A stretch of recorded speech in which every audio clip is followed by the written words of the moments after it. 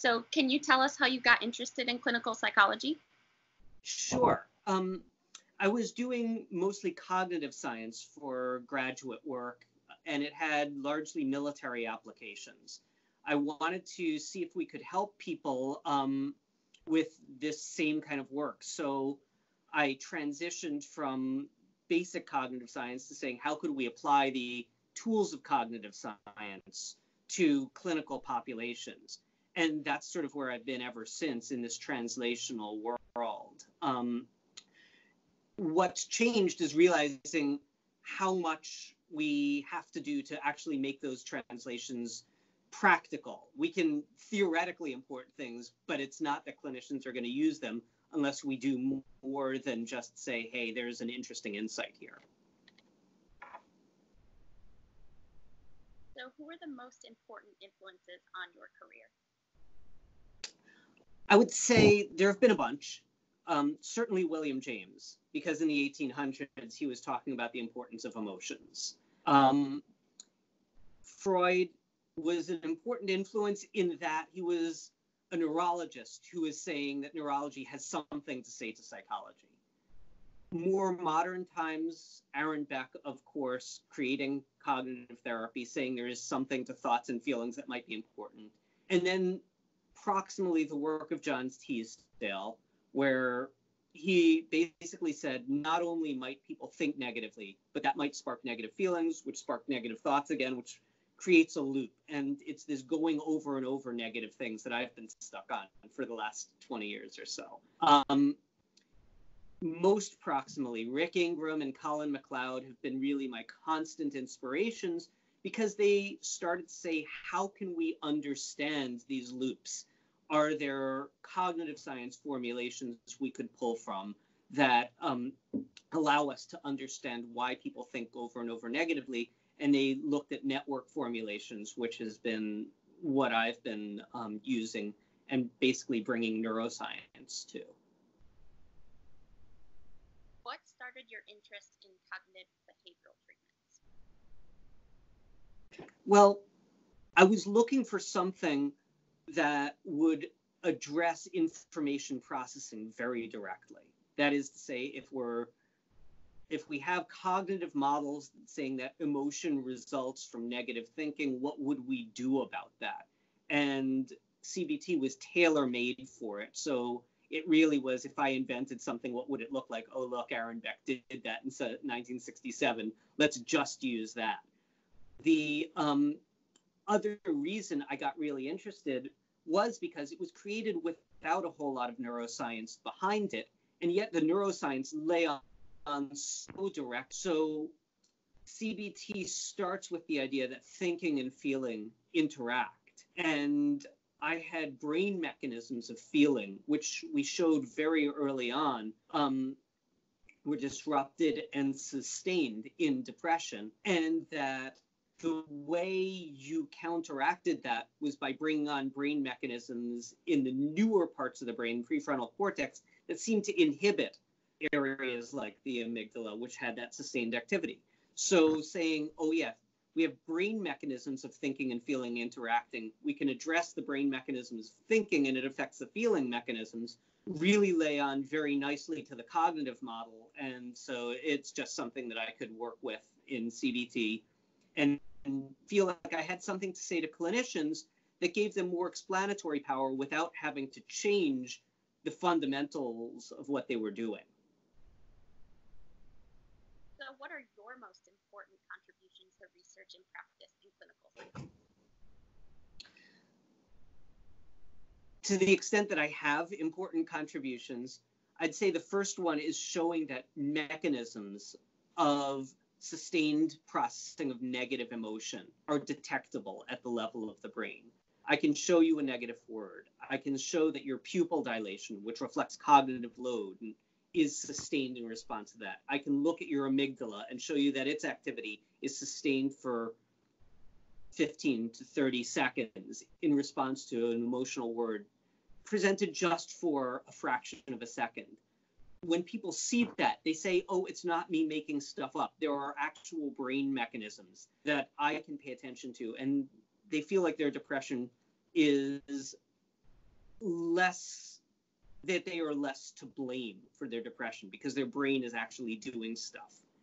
I think this work has led to some changes in how we treat people. We created an intervention that says if prefrontal control, if these cognitive mechanisms can inhibit amygdala activity, can we just shore up the cognitive mechanisms without having to work on the negative stuff so much? So we gave people cognitive training, and that actually did decrease amygdala activity, and it decreased rumination, which therapy alone didn't do.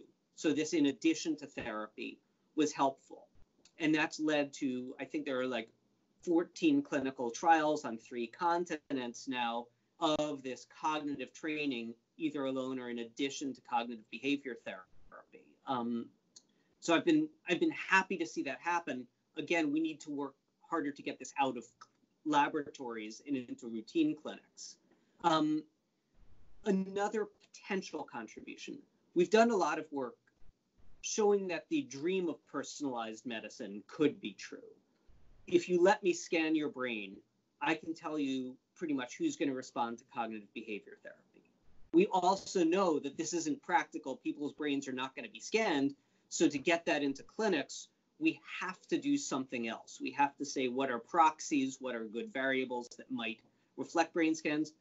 But even showing that it might be possible to personalize medicine this way, I think is a contribution that a lot of people are excited about, because it means maybe you don't have to shove cognitive behavior therapy down everyone's throat if they look like they're not responding.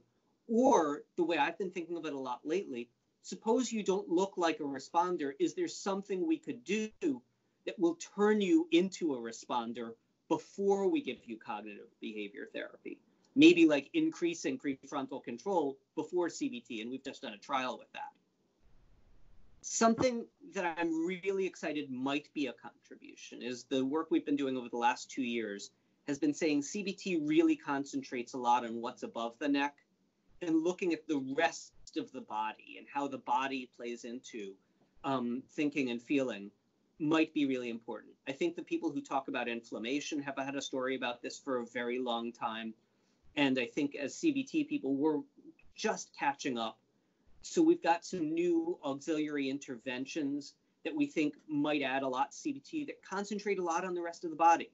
So we've been showing, for example, that vibration placed on the chest or on the wrist might actually affect how calm you perceive yourself as being, and maybe your ability to regulate emotions. And that work has made it out of the lab into products already, even though the publications are still forthcoming. Wow, that's really interesting work that you guys are doing. Thanks. So how can we do a better job of disseminating CBT to clinicians? Yeah, I think this is the critical area because, again, so many of these insights have been coming up over the last 40 years in how to improve CBT, how to address relevant brain mechanisms, and they haven't made it into clinics. We published a paper last year that showed that academics and patients and providers are using 2 very different vocabularies. And then industry is probably using yet a 3rd vocabulary. So as a researcher, I could do all the work in the world to show that we can identify brain mechanisms and improve brain mechanisms, function, and stuff like that. No patient's going to say, yay, my amygdala is changing, and go out and use my intervention. Rather, patients are talking about things like, I want more days at work free of presenteeism. How many information processing studies do you know that address presenteeism? Or how many brain studies do you know that are looking at something like that? So I think we've got to harmonize the vocabulary and the goals being used between patients and providers and both academia, where we're talking about mechanisms, and then also something like industry and the people who make stuff like the DSM, where patients don't care if they're diagnosed, they just want to feel better. That level of harmony is something that's a future goal. Also, I think that so much of mechanistic work and work on basic science that underlies CBT does not yet account for implementation science. We're not saying, if I do this thing, how is some clinic going to use it practically? And that leads me to doing all sorts of studies with brain scans that don't necessarily make it out into clinics tomorrow. The discussions we've been having in the think tank, the moving neuroscience into the clinic think tank, that ABC thing, I'm so grateful they sponsored me to lead in 2019, and a lot at ABCT last year, and which will continue to push at ABCT this year, have been talking about how building implementation science and building in dissemination science into basic research from the very beginning would make us do that work differently. If somebody has to use what you're doing, would you publish the same way? Would you add auxiliary measures? Would you, for example, choose to use consumer-grade technologies rather than the most expensive and potentially most accurate research-grade technologies to measure things that might help people figure out how they want to change what treatment they go into? I think there's a lot to do there, and there's a lot of discussions we have to have around that. Part of it is a lot of training we want to do with the next generation of scientists to say, what would it mean for you to be thinking about implementation scientists at the level, or science at the level of your basic dissertation? So we've actually proposed that as an institute for ABCT as a pre-conference this year, to take otherwise basic scientists who are just starting their dissertations or big projects and have a bunch of implementation scientists talk to them and say, here's how we might think about changing things. That'll be really cool to see. Thank you. So what do you believe are the biggest challenges facing clinical science as a whole? I think the vocabulary differences are some of the biggest challenges. You know, we have to be speaking the same language as our patients if we want our patients to care. And that's going to be hard to publish. So, you know, actually figuring out what does it even mean to do that in our publications, in our presentations, is a challenge. Differences in priorities between what patients think are the priorities and academics think are the priorities are huge. I think that's going to be addressed at the level of grant mechanisms. That is, when you're going to apply for a grant, if you have patient stakeholders and provider stakeholders is saying, yeah, if you do this thing, I would actually care, I would use it, you should get a higher score, a better score on your grant for that. And then making implementation a focus. It doesn't mean giving implementable solutions as much as being on a pathway toward implementation in the work you're doing. It is a challenge. What recent findings about psychopathology and mental health are likely to have the greatest impact on future research and practice? It's a really interesting question. I'm so glad you guys are asking that, because it means, how do we shape the field to actually have an impact? I would like to say that neuroscience is going to be the thing that really propels us, especially realizing, for example, that brains are complicated, and understanding brains gives us back doors into how to change our practice that maybe we would never have expected. Stuff like this exteroceptive stimulation, how does the body interact with brains, I think could be huge. I think that recent findings from people like Maya Tamir are radically changing how we understand emotion, cognition, interactions. What Maya Tamir has showed us is that a lot of what we think of as emotion effects on thinking and thinking effects on emotion are based on the meaning making we do. So if you tell people, yeah, you're angry, you can use your anger to perform better, the angry people do better on cognitive tasks. If you tell people, yeah, you're angry, and angry distracts you from being able to actually have good cognitive performance, they perform worse on cognitive tasks. So understanding where meaning making fits in and people's stories fit in is, I think, going to be huge. And I think that's very consistent with Gen Z. who does not want us to tell them how their brains work and to tell them what the meaning of their symptom is, but actually for us to ask. So I think our science is saying we have to ask people more, and we have to speak to them in a language that they actually care about. Another research area that's going to have a huge impact, I think, is mindfulness, because mindfulness has pervaded our discipline.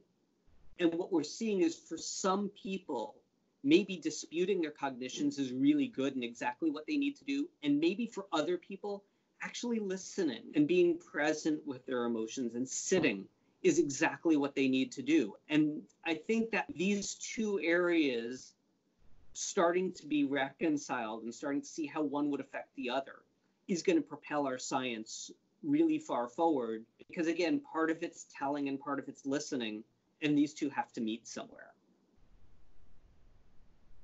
So how do you see CBT evolving in the next 10 years?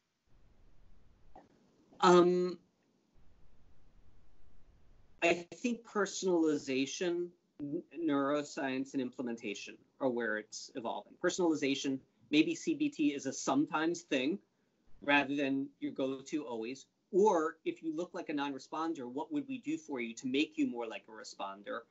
And going to pre-treatments and going to, here's how we build you up so that we're capitalizing on strengths you have. So second, neuroscience, I think we're going to have to be listening to stuff that brain science is telling us. Redi DeRate published a great article recently. Michelle Krask's work is speaking to this, saying we would actually do our behavior therapies differently if we looked at how brains learn. Maybe you expose somebody for a little bit and then wait a while before doing your big exposure to them. Maybe the pharmacologies we use based on neuroscience are things that we should care about, like giving people propranolol during exposure therapies. And then implementation science. If we're thinking right from the beginning, how do I use this? Our research is going to change, and that's going to change how we do our CBT. I can't tell you how it's going to change CBT because I don't think we're doing it enough yet, but I think it has a big potential. So what changes would you want to see in graduate teaching and training in psychology? It's a really good question. I think the big change I would like to see is making sure people get not only education in neuroscience, but also in implementation science, and then having actual coursework, having actual education in what it means to combine them. So yes, here's brain theory. What does that mean for how you do CBT? And having that be part of our graduate training, because I think right now our graduates are taught things that they can do in the clinic, and then they're taught neuroscience because they're told it's important. What one has to do with the other isn't yet making it into our training programs in as strong a way as maybe it could. What areas or issues do you feel CBT needs to address more in the future? I think you sort of touched on it, but if you have any other ideas. Yeah, and again, making it so personalization actually has the ability to be implemented, so it's not so expensive. What are low-cost ways we can personalize? Who needs more assessments? So maybe you could start by just looking at demographics. Maybe some people you need to give the BDI to, and some people's brains you need to scan to figure out whether they need CBT or what kind of CBT you need to do. And then again, this making the insights we have from neuroscience implementation and shovel ready is, I think, something we really need to address. And my last question, how has membership in ABC impacted your career? So much. ABT is and has been my professional home since I was in graduate school over 20 years ago. ABC has constantly supported my innovation. I bring something that's new, weird, or different to ABCT, and people are like, yeah, let's think about how that might work. It's kept me in touch with what clinicians care about. Even as I move more into research and the esoteric research, I come to ABCT and talk about it, and clinicians are saying, yeah, I would care about that, or no, I wouldn't bother. It was a long time I was saying, yeah, we should really be pushing for brain scans before treatment. And I would come to ABCT and people would say, yeah, that seems important, but I can't see a rural clinician in Florida having access to that. What else can you give me? And so finally, ABCT has really given me hope that clinical audiences will care about what's going on in research labs if we can work to translate it. And so this think tank that they sponsored me to be part of was a really big deal, because it means ABCT's leadership cares about clinical translation and cares about what would we do differently. The questions you're asking make me think about what we can do differently and let me try and give a sense for that. And I think ABCT is what's going to propel the field to really change, and I want to be so enthusiastic about being part of that.